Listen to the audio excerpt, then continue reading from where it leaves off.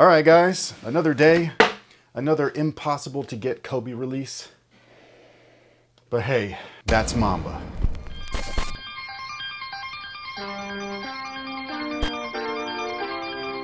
Yo, what's good, guys? My name's Chris. Welcome back to the official WearTesters.com YouTube channel. Today we got a detailed look and breakdown on a shoe that most people probably were unable to get at retail. If you were, congratulations. Hopefully you are grabbing them for the right reasons, but to each his own. You can do what you want with your product. But this is the Nike Kobe 4 Protro, and it's a brand new colorway and a brand new look. The shoe reminds me of a couple of things. The first is actually my very first pair of Air Jordan 3s, believe it or not. They just remind me of the Black Cat 3s, which we just heard are coming back. And on top of that, they also remind me of the pair that I played in and beat to complete shit way back in the day when they originally released. It was the Minneapolis colorway. The upper is what really reminds me of those, just the materials and stuff. But before we get into the shoes, after these messages, we'll be right back.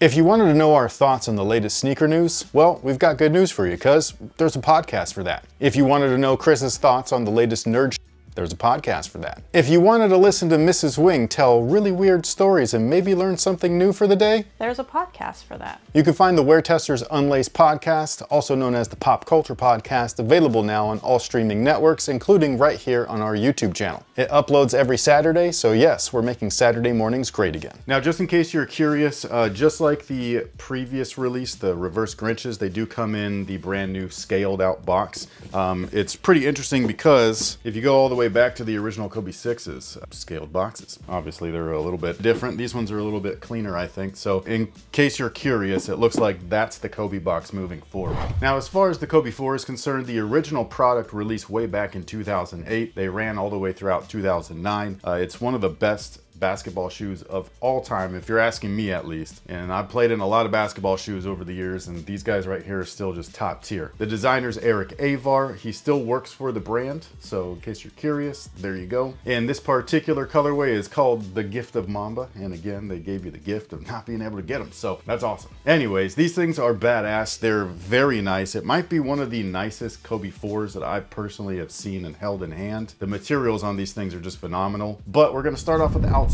per usual. This one, you can't actually see how cool it actually looks. You can normally see that with all the other colored versions or different colorways. This one kind of has like this shattered look throughout the traction pattern and stuff, which I just always have loved. I thought that it was really cool. I think that a good outsole design like really elevates a sneaker. I know that it has nothing to do with what you actually see, like when you're walking this way or when you look at it from a toe down view, but something about being on a poster. I don't know if this is for everybody, but just as a kid, I just would love seeing the posters and then the outsoles of the shoes. The outsoles are so iconic to me that it's just like, damn, it's awesome. However, the pattern itself, it's herringbone and it's everywhere. It's aggressive. This was one of the first shoes when I started reviewing shoes that had a truly aggressive pattern where the pattern was the outsole. Normally, if you kind of like look at this lateral side right here where the outrigger's at, you can see that it's smooth and then the traction is like recessed within that. And then when you go over to the medial side where it starts to wrap around the foot, it's just straight traction everywhere, and that's the aggressive shit. And then since this, you know, majority of traction patterns, not all of them, but the majority of them have been done like that, where it's like, oh no, we're not gonna recess the pattern in there. The whole outsole is gonna be the pattern. And I think that that's why some of these shoes nowadays are just so good as far as grip goes, because they've kind of learned that, you know what I mean? Like over the years, they're like, oh, more traction, more court coverage equals awesome performance. And it really started with this shoe. A lot of stuff started with this shoe, man. This shoe is so good,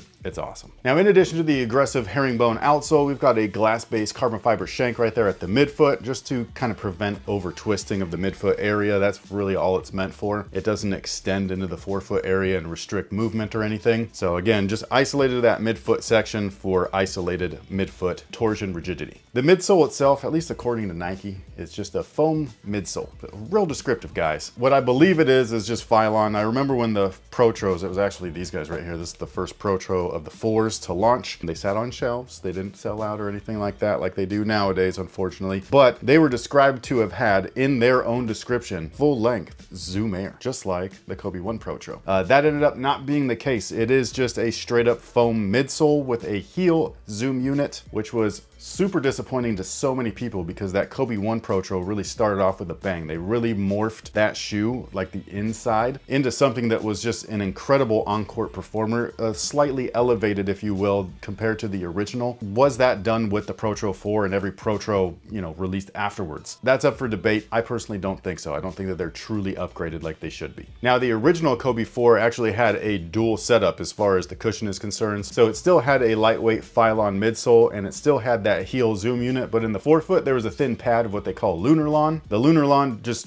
isn't durable. Like Lunar was one of those things that was kind of disappointing, kind of like React when it was introduced into basketball. The running stuff is really cool and it's really resilient and it's amazing underfoot, especially while in motion. The basketball versions though, like they really have to subdue stuff to make it stable because otherwise you have like ankle instability issues and stuff. And so when they do that, you kind of almost sacrifice the entire integrity of the original intent of the product. So again, instead of having a full Lunar midsole, which is what a lot of runners were seeing with their running products, or at least the ones that featured Lunar, in the basketball product, it was like a thin little just pad, like literally just a little pad of Lunar foam. Some people really disliked that because they said that it bottomed out really quickly, which it did. I personally felt that it molded to my foot a little bit, so I kind of liked it. Now, as far as the upper is concerned, that's where this shoe right here, or this version of the shoe, really elevates everything. I did not get any of the fade to black stuff or any of the prelude stuff and things like that, which I know that some of them had more elevated materials than the general release pairs. But this is my first version of this shoe like this, so I think that this is just really cool. This is kind of what I wish that the original product had like alternate versions of. So the original version of the shoe right here featured a lot of synthetic leathers, which is what you see on the forefoot, the tongue, as well as the heel. And then the midfoot section was all this first gen flywire stuff. This guy replaces all that with premium everything. So again, that's why this reminds me more of the pair that I actually played in, which was the Minneapolis colorway. That one was all nubuck and it was awesome. They still had the flywire midfoot panel and everything, but the rest of the shoe was just so good. It was one of my favorite shoes ever. So what they've done with the upper is, again, they put premium materials pretty much everywhere except the tongue. The tongue is the one area where that's still a synthetic nubuck, but all of the underlay materials, that midfoot and the toe area, is a really nice nubuck material. And then all of the overlays that you see as far as the scales are concerned, or the scale panels, that's actually a suede, which is really neat because it gives this really weird, glossy, actual reptilian scale-like visual. And I think the reason, or the way that they were able to kind of do that, is by heat pressing the pattern into it. So it kind of like melted some of the hair fibers, you know what I mean? So like it just looks rough in some areas and shiny or silky in others. It just is such a weird look. It's really cool. The insole is nothing to write home about. So if you're looking to play in these things, you can leave it as is, you'll be fine. But if you wanted to take that out and replace it with anything else, feel free. It's just a cheap Ortholite. If you don't know about Ortholite, it's got a variation of insoles. They're all different kinds. Some are great, some of them are cheap and kind of like what Nike uses. Now the heel counter is one of the greatest features on this shoe outside of just the overall package. You've got a really nice heel counter that keeps the heel locked into place, which is what made this low top so playable, and it was such a game changer at the time. I had been playing in low tops for a number of years. Sometimes they were great, sometimes they fit real sloppy, and so like I'd have like issues with certain shoes. The Jordan 21 lows jump out at me, at least, as like one of the weird ones where the fit was so awkward that sometimes my heel would pop out of the shoe, you know what I mean? And it wasn't great. This shoe though really fine-tuned like low tops in general, and that heel counter right there was a huge aspect of that, where it wasn't just internal, it was external as well. So it doubled up the support there and really enclosed that heel area to make sure that it was secured and locked down. It's awesome. And it also like looks different on each pair. So this one right here is just straight up all black, the left shoe, but the right shoe has Kobe's signature right there, and it's done up in gold. It looks amazing. As far as fit is concerned, with Kobe 4s, you should go true to size. I think that fits most people well, including wide footers. When you have something like this, where it's kind of leathery up at the forefoot, just give it some time to break in, you know what I mean? Like you don't have to go up half a size in everything. You just have to give time to the product. You gotta wear it and stuff. I know that it can be suffocating at first, I get it, but you gotta put some love into these things. Otherwise, you're gonna have heel slip issues and stuff. Your heel's gonna pop out because they're too long. The shoe's not doing its job. You're gonna blame the shoe, but it's not the shoe's fault. You just didn't get your size right. So true to size, you should be good to go. And again, this is an amazing on-court performer, one of the best ever. And hopefully everybody that grabbed a pair is able to actually use them for that. Although I will say that this one's so nice that like feels like kind of like a dress shoe. Not a dress shoe, but a casual shoe. This is a dress shoe for me. Okay, this is a dress shoe for me. I don't like them hard bottoms things at all. So if I was going to a wedding, I'd wear this if they'd let me. My brother didn't. My other brother did. And with that being said, we greatly appreciate you guys once again for being here. We will catch you on the next one. So until then, have a good one.